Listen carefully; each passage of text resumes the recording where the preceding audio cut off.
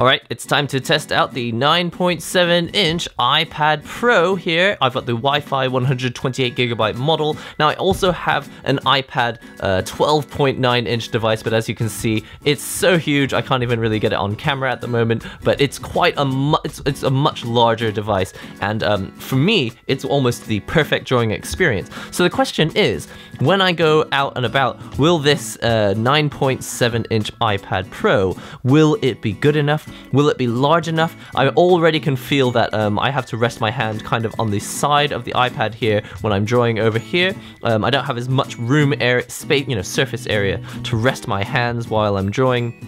But of course, it is very, very similar to the drawing experience that you know and love from the, iPad Pro 12.9-inch edition. So this is just playing with the pens, playing with the pencil. Obviously, you can still do all the same stuff that you could before with the shading. I can shade nice and dark, or, as I shade a little bit closer to the tip, I can have less shading or more shading, wider shading like this.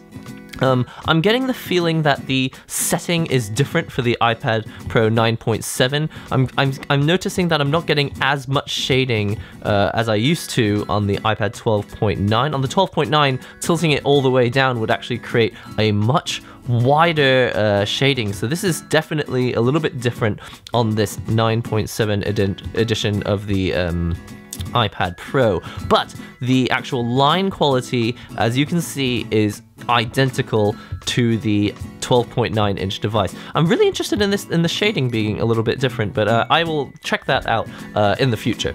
So the big question for me is iPad Pro 9.7, is it going to be good enough for manga? And what I mean by that is, is it really good enough for you to draw pictures on it? And as you can see, if I drew this, I could probably get an entire bust, a bust shot done of a character. But with this iPad Pro 9.7, we're looking at probably just the head and neck, probably not a lot more than that.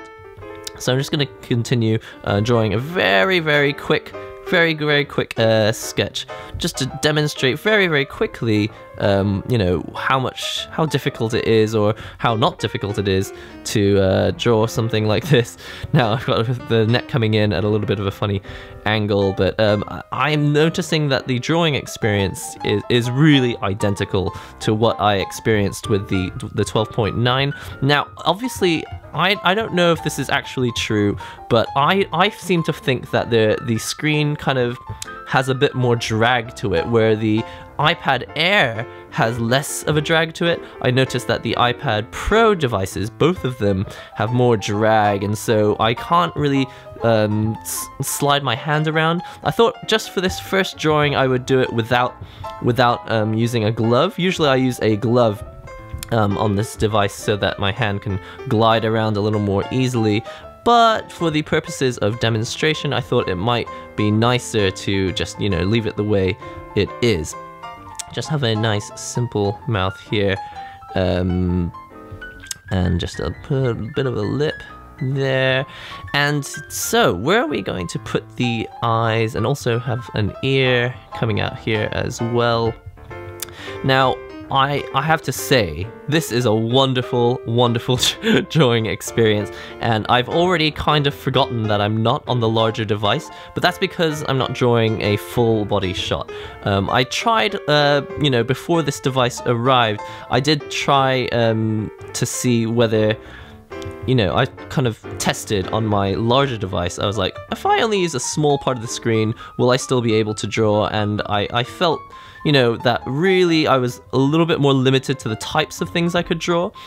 Trying to draw a full body shot on this smaller screen is probably going to be a little bit tricky, but let's just start simple. Let's go with a face. Something that's a little difficult right now is I would normally lean into my iPad and draw a bit closer instead of zooming in. I prefer not to zoom in so that I can keep my eye on proportions, but at the moment I'm recording, and so the camera is kind of in the way of my head. I can't actually get in there.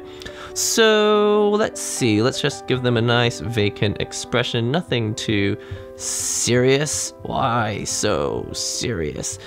If you have been watching the news about iPad Pro, you'll know about all the specs. I'm really excited about the fact that this iPad Pro is using the same camera as the iPhone 6 and the iPhone 6s.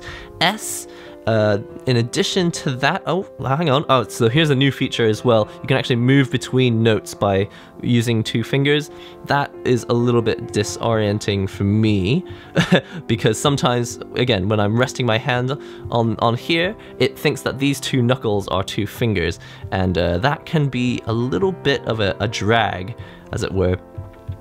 I don't like that feature so much, but it is convenient when you're using it more for notes and you're not really using it so much for drawing. Now let's see, I just have some very simple hair, nothing too complicated. I think I may have made a few mistakes already.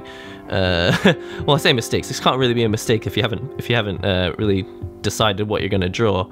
But I really like this. Now I'm noticing that in general I'm going with a slightly more leave the hand in one place style, whereas usually I would have my whole hand drifting up and down the page. And the reason that I'm finding that a little harder to do right now is that if I have my hand drifting up and down the page, first of all, I can't because the screen is a bit sticky, but in addition, I'm finding it difficult because there's not much screen and I'm going from on the screen to being off the screen. So I'm just leaving my hand in one place, and let's see if we can give them a little more hair down here. It's a really great drawing experience. I would say if you're still on the fence about whether you should go with the large one or the smaller one, I think you might be tempted to think that the smaller one is the one to go for because it's just come out, and also just because it's cheaper. But I wouldn't go for this smaller edition just because it's newer and has a better camera. Definitely, I really think you should be thinking about, what size do you want? If you want, oh, that's really steep. I didn't want it like that. Oh no, erase all. Don't erase all. Something I hate about this is this eraser. It's terrible.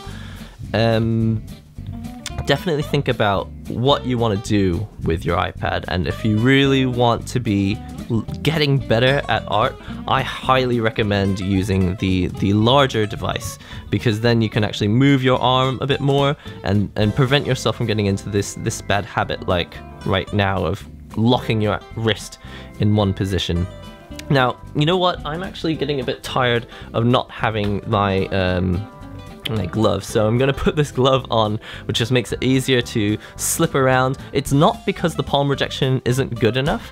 The palm rejection is decent. I would say that you could survive an entire drawing without using this glove, but with the glove you can just glide around on here, and it's just so much nicer.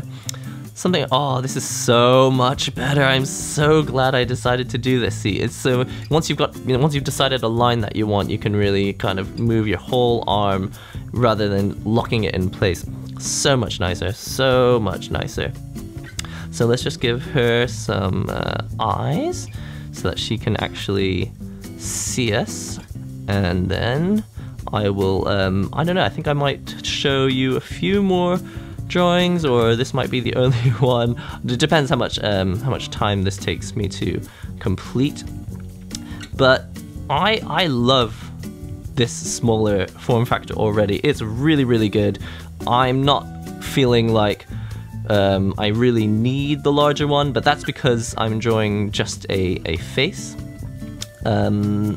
I would say, and now I'm not drawing in portrait. If I can, I might do a portrait shot later, but this is feeling like it is plenty of space, and I don't really need a larger device. It's not, I wouldn't feel desperate. I think if you are, if you can't afford to go for the larger device, don't feel like you're missing out massively, like, oh, it's just not a good drawing experience at all. I would say that even if you just go for the 9.7, you're going to get an extremely, well, almost identical drawing experience. It really is just how much you need to have that larger device for you know, moving with your arm. But actually, see, once I've put this glove on, isn't it funny? While I'm making this video, my opinion is like changing in real time. But once I've put this glove on, I would say that my opinion has instantly changed. Where I thought that this was not really large enough, the problem really isn't the size. The problem is that the screen is really grippy, and that's because I think they've done it to improve the traction and resistance of this pen, and that's fine. But as a result, you probably want to go for you know, one of these cheap little gloves. Give them a few darker outlines. Now, something I love about Apple Pencil is that, and by the way, I do have a Cintiq as well, so I know vaguely what the professional drawing tools should feel like, and I use them a lot. But something that's really nice about Apple Pencil is they just tuned it really well so that you can be sketching and never have to touch a fader. You never have to like open up like one of these menus with these little blocks and like sliding it up and down, because it's actually been tuned so well that if you just want a thicker line, you really just have to push a little bit harder, and that way you don't have to do 10 lines on the same thing. I can actually just do, you know, one pass. I did 2 passes there because I kind of just missed the line. But that doesn't happen as often as I thought. Also, a few opinions that have changed since I tested the iPad Pro 12.9, you know, in November, is that I didn't think that the pen was really accurate enough. Even in January, when I made a video in January, I thought, well, it's still not 100% accurate. If I were doing manga, I would need to use my Cintiq. But I would say that actually my opinion has changed, and once you get used to it, you stop looking for that hover cursor. And I used to talk about that a lot. You stop looking for the hover cursor and you really just look at where is the pencil tip, because of the way that they've you know, done this technology, the line actually does appear exactly where you put the pencil, which is unbelievable. There was devices just didn't really do that before. They had what's known as parallax. You would see the pencil in one place and then the actual line would be a little bit in a different place, and it's because of the angle you were looking at. In fact, right now I'm not looking directly at the screen. I'm looking kind of at an angle because I'm filming it, but I'm not noticing any issues because it just acts like a pencil. So of course you can still add shading in a bit like this. I could shade it in like this, but something that's nice, you know, when you're drawing hair, is to give it a few lines, a few bundles here and there, bundle all the lines together and give it a little more of a sort of hair feel. And let's see, I think I may have overdone this curve here as well. But I think that is more or less complete. I could keep working on it for, you know, until eternity, basically. But something that I have noticed comparing this tablet with maybe my Surface Pro is that I would spend a long time kind of fighting the technology. Now, I love the pen on Surface Pro 2 because it was Wacom, but after that, when they changed the technology, I found myself fighting against it, and I didn't really, you know, spend as much time just drawing. Spent a lot of time kind of fighting the stylus and trying to get it to do what I wanted it to do. But there you go. This is a quick sketch for the iPad Pro 9.7 inch. My opinion is it's a fantastic tablet, and I don't actually notice myself needing, well, in fact, I don't think I zoomed in a single time at all. So no, I wouldn't say that you need to get the larger tablet if you're just using it for practice and just for little sketches. However, if I were to turn the device, you know, like this, and I were going to try and plan an entire comic, I might prefer to have the larger device. So just do think about the types of drawings that you're doing, and if you're really just casually drawing like this, maybe you're just planning out a sketch because you want to have like an idea of what you're going to do on your computer later, if you're going to upload it to DeviantArt or Pixiv or any of those, you know, websites. I think this is an absolutely perfect little device. Thank you for watching this. video, because I really do appreciate that you guys watch these videos, and I really do appreciate that you share them with each other, put them on websites. Commenting is really nice. I love that you guys do that. And I just love to draw, and I'm gonna keep practicing. I know that I'm not the best artist in the world, but I'm gonna keep practicing. This was just a very quick demonstration that I think size-wise, it's fine. I didn't ever notice that my hand was rolling off the edges, or that I didn't have enough places to put my hand, and I highly recommend this. This will cost you at most $1 or $2. It's just a white glove. As you can see, the palm detection, you know, sometimes it does miss because if it doesn't see a whole palm, if it only sees your knuckle, the iPad has no way to know that that's not a finger. It just thinks that, oh well, it was probably a finger, and so it's put a mark down. I wish that there were a way to switch that off in Notes, but you know, if you need a specialist application, there are plenty of great applications. I also use another app which I will write the name of, called Procreate.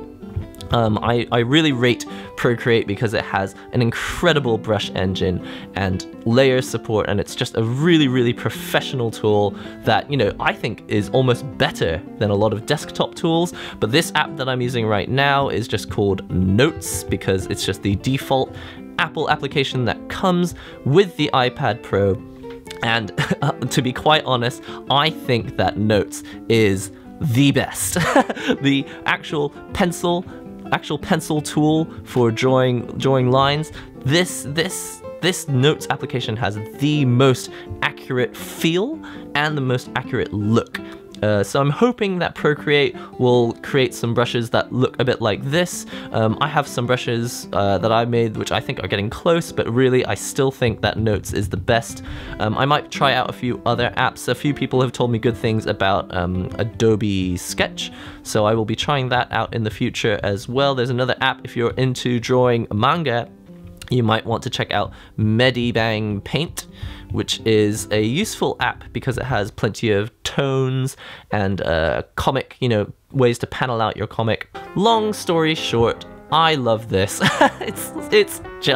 It's just perfect. I really don't know what else to say about the fact that this iPad is the perfect size because you can bring it anywhere, and I think it will really encourage you to just sketch, practice, get better and get better.